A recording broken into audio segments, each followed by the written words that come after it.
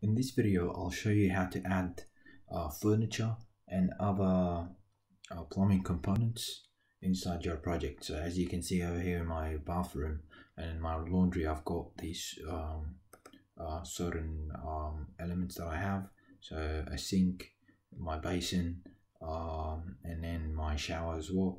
So to do that, it's very simple. What you have to do is you go to component, and then place component, and as you can see, I've got, say, this dishwasher which has been loaded, but usually if you don't have that, if you don't have the component that the specific component that you're looking for, what you would do is you press on escape and then you click on edit type, and then we would load the particular family. So we'd go to let's say, in the case of plumbing, click on plumbing, go to architectural, fixtures, and then bathtubs, and I can load any of these bathtubs. Again, if I click on sinks, and I can load any of these sinks, and if what else do I have? There's other as well. So if I go back to mechanical, I click on fixtures, and over here I've got more options. So my water closet, I can have any of these water closets loaded up. Again, what else? My showers. So say I wanted this shower stall which is rectangular. I click on open,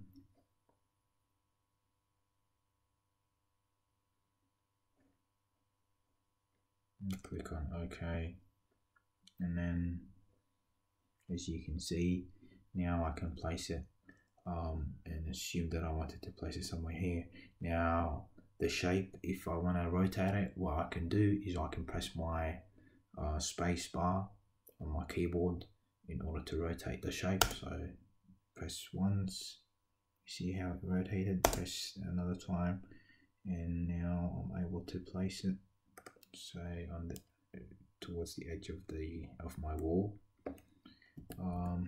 Again, notice how when I place that specific component, since it's a plumbing fixture, I've got these two outlets, if you like, and these connect to your water pipelines. So you've got to always make sure that these two outlets are towards the outer side, so they're facing the wall, and because the pipes are going to be somewhere in that wall.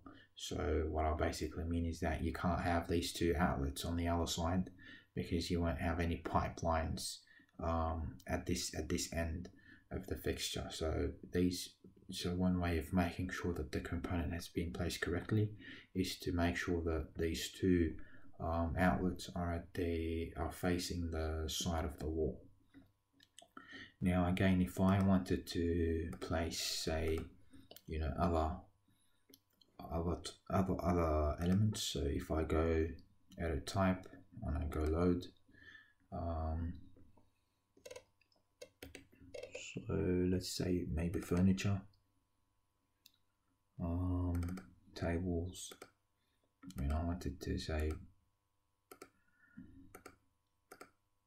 place this dining table, click on open again,